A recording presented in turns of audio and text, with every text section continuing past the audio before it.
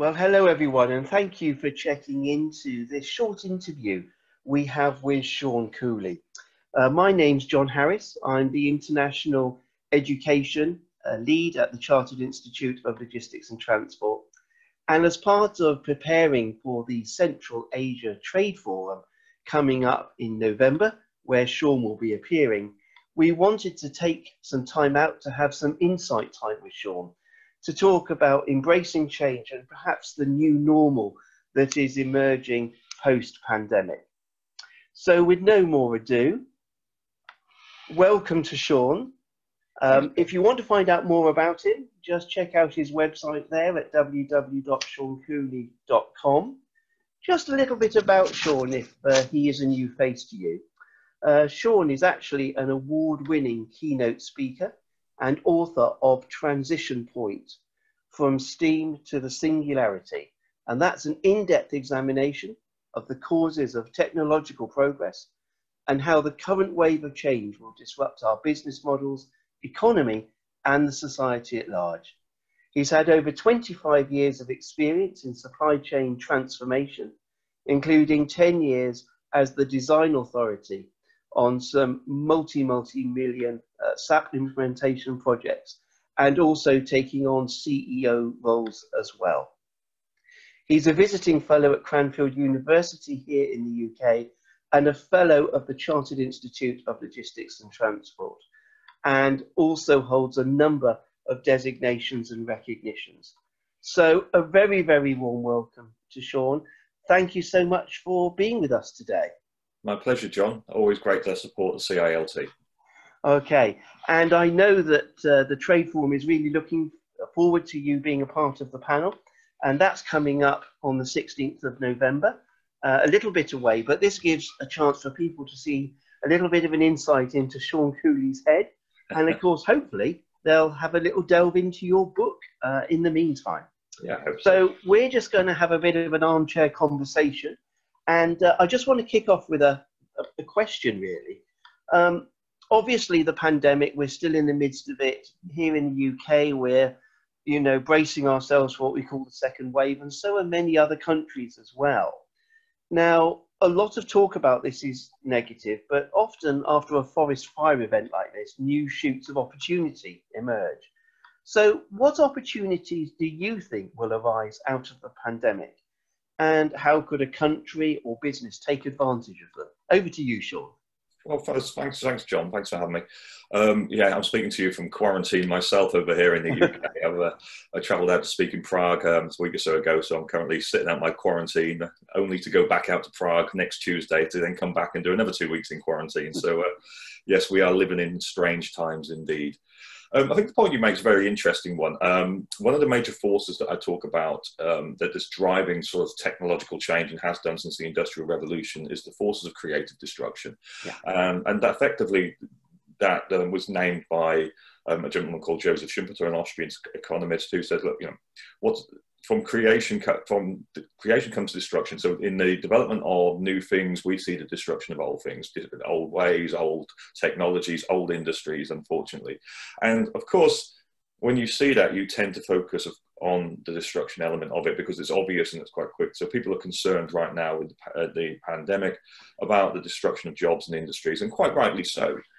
But behind the scenes, what this is creating is a massive sense of urgency, I think, to embrace a lot of technological developments that actually were already in the development life cycle, and probably in some cases we're in sort of Gartner's trough of disillusionment, where people had heard about them a couple of years ago but hadn't seen them, so they almost forget about them. But what the pandemic has done is created a real drive for embracing some of these technologies, specifically in some cases because we are avoiding sort of any biological methods of contact with each other or with goods and services. So things like robotics, autonomous drones, road robots, all those things have suddenly got a massive incentive. And if you understand these waves of change, the period we're in right now is the most dangerous and the most disruptive period. But if we get through it unscathed, and it is always a bit of an if, we've managed it every time so far, but if we get through it unscathed, then a golden age is usually what we morph into, because all of these industries effectively become industrialized, and things that have been working on for some time, you know, new forms of energy production, new forms of transportation, new forms of communication, you know, solving some of the problems of the last wave, the industrial age, like, you know, the fact that, you know, the sustainability issues that we've been trying to address, and being able to use tools like artificial intelligence and point them at some of our biggest problems, which enables us to move forward into the next stage of the wave, actually being able to solve some of these challenges. And of course, in solving those challenges, you create new industries, which creates new jobs, which creates new opportunities and new skills. And the danger really comes with people who can't let go of the past, who are so hung on to past ways of doing things that they can't embrace these future opportunities, because these opportunities are many. Really, really interesting. Let me pick up on that there, Sean. So obviously the coronavirus and the impact of what's happening, if you like, we're not going through a nudge phase, we're going through quite a big shove phase. Yeah. And from what you're saying there, human behavior and people's resistance to change and the fact they've always done it this way is actually one of the biggest threats. I know that you've given examples from the retail sector, but with this kind of what I call the shove factor, do you think the shoving, who should it come from? Should it come from the market? Should it come from inventors? Should it come from governments? Who's the shover in this scenario? Well, I think all three, if I'm honest. I mean, the waves are driven usually by the entrepreneur and the innovator, and the embracement of new ways of doing things. The leader of organizations, the incumbent organizations, needs to be savvy enough to realize that the market is necessarily changing, and therefore to lead his organizations through the change. And I think that's probably one of the biggest challenges a lot of organizations are facing right now. Their leadership has been trained in what I call the downswing of the previous wave. So that downswing behaviors are very different to upswing behaviors. So we're in the upswing right now, which is all about experimentation and entrepreneurship and innovation. The downswing was much more about efficiencies and exploitation of existing investments. So if you think about the period up to sort of 2008, it was all around cost control and leaning and offshoring and cutting costs. And leaders were designed to specifically manage that, to manage shareholder expectations, to control costs, to maximize profits. It was all very firm-centric, you know, activities. Whereas now, leadership is really concerned not so much about the firm, but what's going on around the firm, from the black swans to the new types of technology. Completely different mindset, completely different skill set required. And of course, the market itself and the consumers are demanding things. So they are either demanding change through the pandemic. So, you know, for example, you know, contactless payment, for example, you know, we don't like handling cash all of a sudden. The things that we've done forever, you know, like physical cash, suddenly no one really wants to touch physical cash because, you know, obviously other people have touched it. And then you see things like, you know, the laggards, people like more senior citizens who normally would embrace things like e-commerce or contactless payments or those sorts of things, having to effectively embrace those things. But you also see the innovators. So just yesterday, for example, Elon Musk, no, sorry, not Elon Musk, Jeff Bezos, I apologize for my entrepreneurs mixed up. Jeff Bezos announced that, you know, and Amazon announced that it was using palm readers in its basically in its Go stores and looking to roll it out. So effectively biometric scanning the hands. Now that was a really interesting development, because Amazon have been working on using finger and thumbprint identifications for payments. And of course, we now, because of the pandemic, don't like touching things. We don't want to touch anything. So I don't really want to put my thumb on a thumb scanner, because actually who else put their thumb on a thumb scanner before me? Whereas, you know, scanning my palm remotely is a completely new approach. And that's the innovator taking the opportunity to move the market forward. But once that gets rolled out, then because what that's going to do is cause an exponential shift in consumer expectations. I want to go to stores where I don't have to get my phone out or my wallet out or cash out. And that therefore means that the leaders who are in that space have to rapidly think, well, how do we embrace these kinds of technologies as well? So I think all of these are true. Governments have to play a part, I think, in helping their nations embrace these technologies, help by providing the skill sets, by training the future generations, by embracing things like, you know, sustainability and other incentives to help companies to move towards a direction that we ultimately need to go by once the technology is there to help them. So I think I don't think there's one or the other. I think it's all three, and all three has this place. Great. if we take a kind of helicopter view now, I mean, the term you describe here are waves of creative destruction, you know, and the downswing and the upswing. Two-part question. First of all, what's the big picture here, Sean? What's the implication of those waves globally, do you think, over the next year, 5 years, say?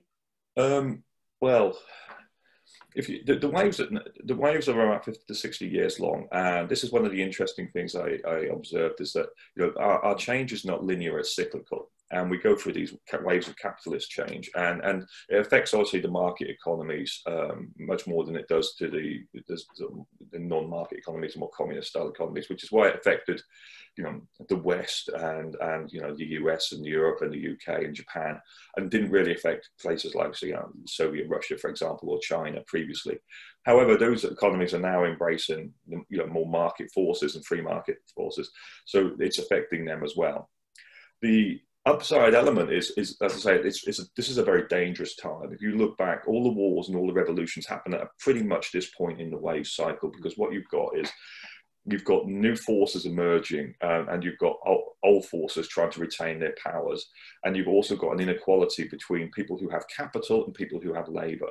And those causes, you know, quite social unrest and social disruptions. I'll give two examples that you can see right now, the sort of saber rattling between the US and China, for example, and the sort of forces that are going on there. You've got the US, which is effectively a country divided right now, and that looks particularly precarious. And I think as we move into the election, I do worry about the United States and what happens there.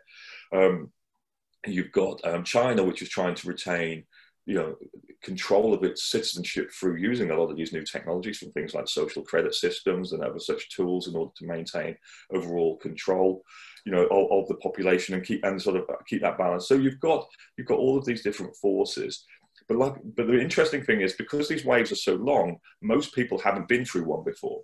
So because they experience in this type of phenomenon for the first time, they think it's new. The reality is it isn't. This is the sixth wave. We are in the upswing period, the sixth wave. There's been 5 waves before this. And during each one of these periods in those waves, we have had very similar discussions. And I'll give you a good example. One of the things I found really interesting is something that's talked about a lot right now is universal basic income, or a citizen income, which is the ability to say, right, in these disruptive waves where we're looking at potentially mass technological unemployment, where automation may wipe out a large number of jobs, how do we provide for our citizenship so they continue to survive and become sort of consumers that enables the capitalist model to continue? And the answer that people are coming up with is, we'll give people money. Everyone will have a certain amount of money. Andrew Yang in the United States, for example, one of the Democratic candidates, said, he phrased it in a way I really like, which he said, you know, capitalism that doesn't start at zero, you know, it starts at $1,000. You know, you get $1,000 every month. So there is no rock bottom. Effectively, everyone has something.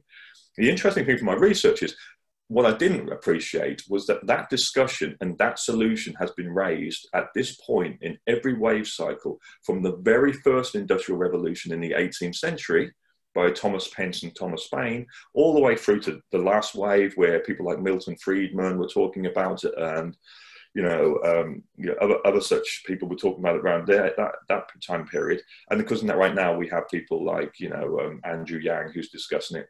So it's come up as the same solution. Now, up until the current wave, this has not been required. We've gone through, you know, there has been more winners than losers from these waves. This time round, I'm skeptical. I'm skeptical because I think what we're seeing now is relatively unique, which is the creation of automation and machines that are not only replacing jobs in the same way that every other wave has created machines that replace jobs, but machines that are effectively replacing human capabilities. Mm. And that's what concerns me. And I think if all you've got to trade is the things on the end of your wrists and the sweat on your brow, then it could be a very difficult time moving forwards. Yeah. I mean, putting that into very simple terms, in any economy or any society, we have a mix, don't we, of doers, thinkers, planners, and strategists, don't we? We do, yes. And what this is doing is almost putting that into a big mixing bowl and actually saying, well, you know, we've got people with talent, but there's going to be quite a lot of change if those people are going to be redeployed and reused for the benefit of the economy. So if we turn that to even a regional context, so regardless of politics or the type of government, do you think wherever we are in the world, there is kind of going to be a power to small, medium enterprises and entrepreneurs, that every country should be nurturing that talent in some shape or form? Otherwise, you know, the mixing bowl I referred to, you know, half of those ingredients are not going to be used. I think that's absolutely correct. One of the points I make in my book is that, you know, this is going to be a great time for entrepreneurship. You know, the opportunity now, using a lot of these technological platforms that we have to reach a global marketplace. You know, we've never had this before. You know, there's never been the opportunity to basically design a product and then say sell it on Amazon, and being able to reach, you know, effectively 1 billion consumers, you know, from your bedroom. You know, that opportunity has never arisen before. So I think what you're going to see is a mix. I think you're going to see, you know, a number of large technology companies create, you know, at the platform owners, the people who effectively own the data and own the intervals. They're going to be the lords of the new wave, if you want to put it, the lords of the manor, so to speak. But there's a great opportunity via a number of different platforms for people to create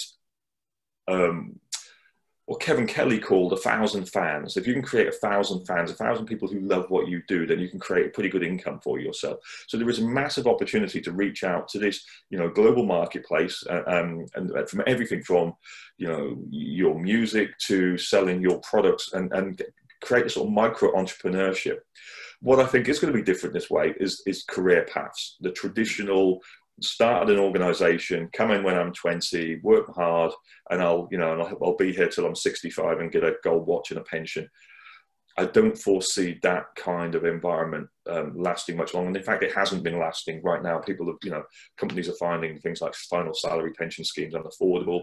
You know, then people are not looking for long-term careers. They're looking for exciting opportunities right now. They're not prepared to do the drudge work on the promise of, you know, future rewards. A lot of the new entrants really want exciting, innovative work from the get-go. And organizations really aren't setting out sort of long-term careers, with the exception probably of public sector anyway. So I think that sort of traditional fifth wave industrial age, long career path, one corporation thing has gone. But we think what we've got in place is a lot of micro entrepreneurship. One thing I do worry about that, and the gig economy, of course, is part of that, the ability to do multiple little jobs and sign on and sign off and do, you know, I could do a, you know, delivery driver for Deliveroo or for Amazon or for a number of these, makes a bit of income. And then at night time, I could go on to Fiverr or freelancer.com and do web design, because I'm interested in web design and get paid for that. But each one of those is precarious. And that's one of the challenges I raise in my book, which is, you know, given our society and our economy is predicated around things like creditworthiness and your ability to, if you want to own property, your ability to repay debt over the long term, which is, again, you know, it's predicated on your earning potential over the long term, and that's usually based around things like salary. If your income is made up of a lot of small, completely insecure 0 hours contract style works, how do these organizations get the security that you have the ability to repay these kind of loans? And I think that's where I see a bit of a disconnect moving forwards. I think some of our systemic things, that changes need to happen to enable people to be able to afford some of the assets that we took for granted in some of the previous waves. Yeah, definitely. I guess there's got to be some structural change to make sure that those micro businesses and entrepreneurs feel protected. Yeah. I totally agree with you. We've moved away from a job for life to a life of jobs, but it's not even as simple as a life of jobs anymore, because the technology and the automation is rapidly catching up and overtaking.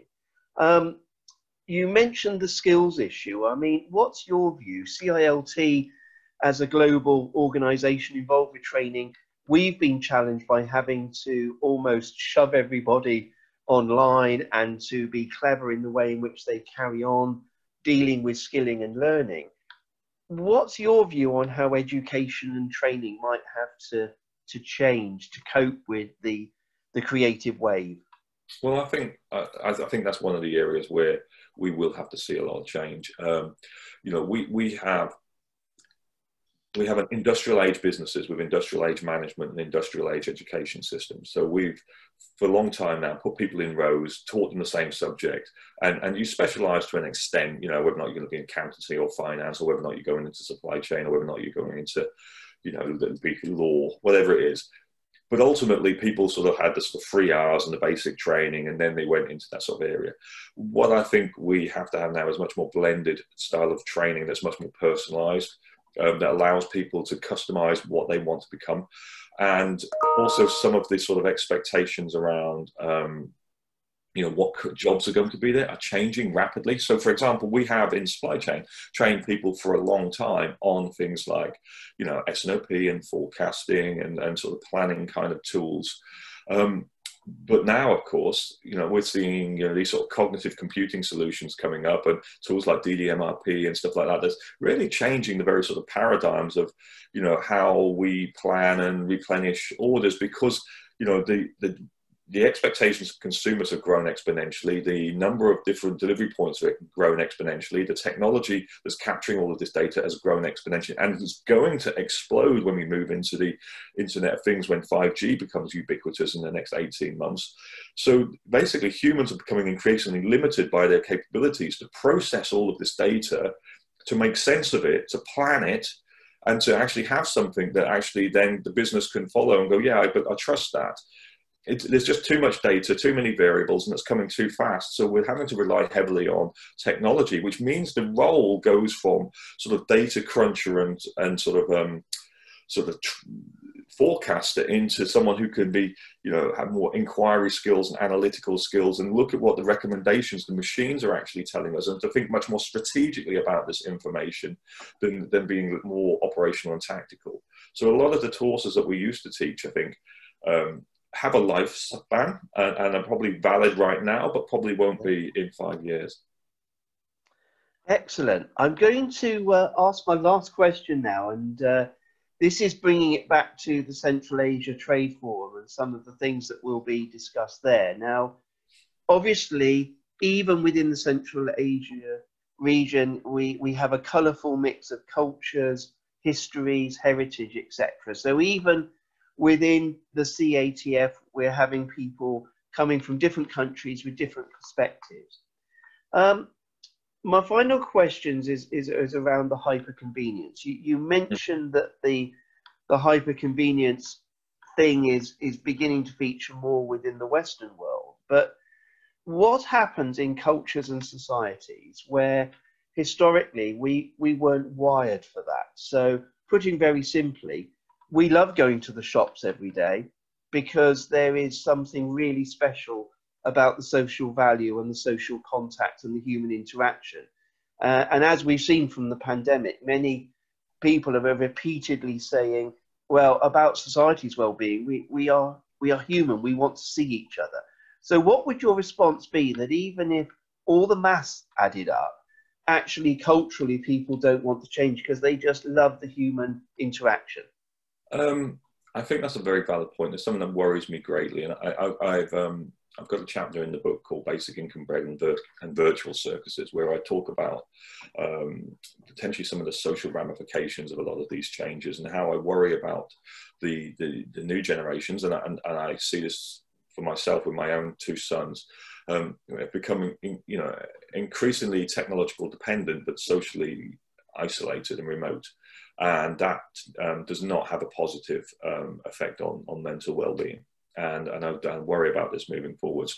You know, I think culturally, you know, we can quite easily say we love going to the shops and we love doing that. And I think that is true to a certain extent. I could fall into the sort of traditional male-female things.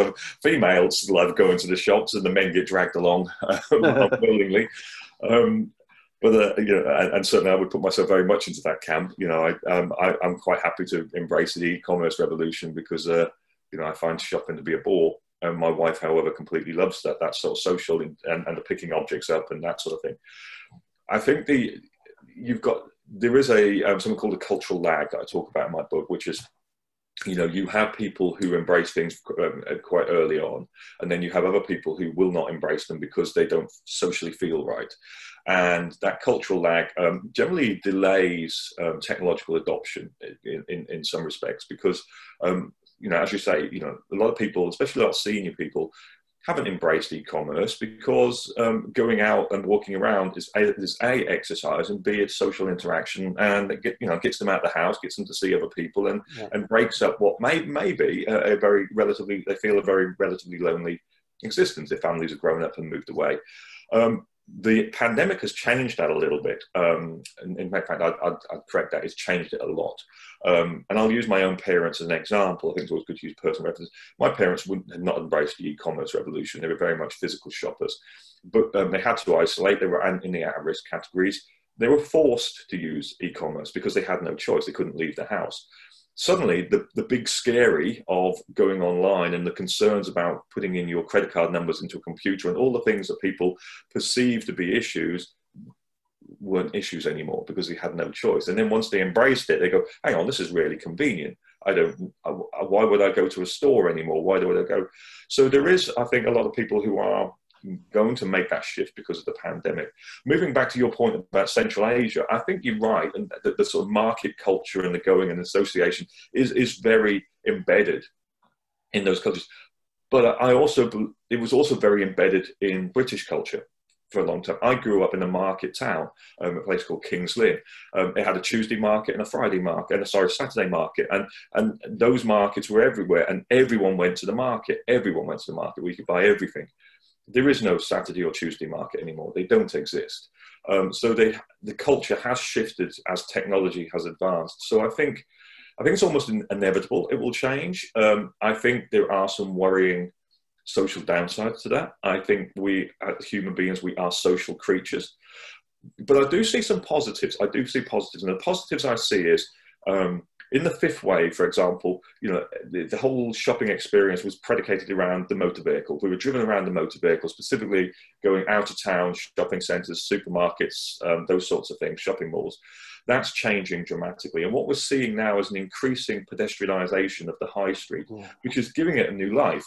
And rather than just pure shops, which most of the stuff you can buy online, what we're seeing now is a cafe culture emerge and increasing restaurantations, areas set up for children to play, more trees being planted in shopping centres. And I think that's a real positive. I think rather than just the high street has died, which a lot of people have talked about, yes, it has in its old form, but it's being reborn, to use your first point, you know, out of the ashes is coming a new high street that actually is, you know, much more multi-purpose, much more pedestrian friendly, much more family friendly, you know, and has adapted to the new reality.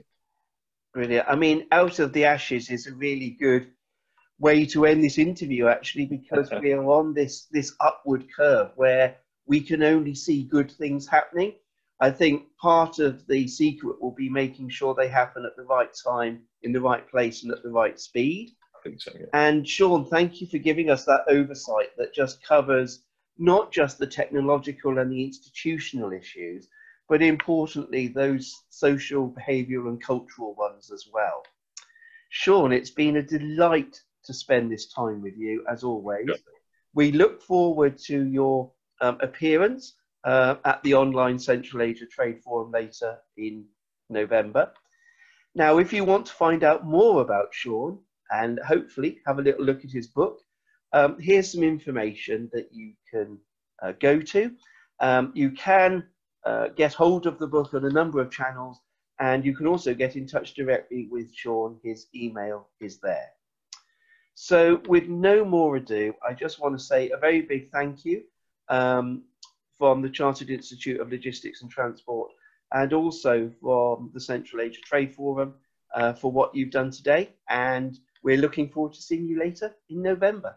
Thanks, John. Always a pleasure. Lovely to speak to you. Stay safe. Take care.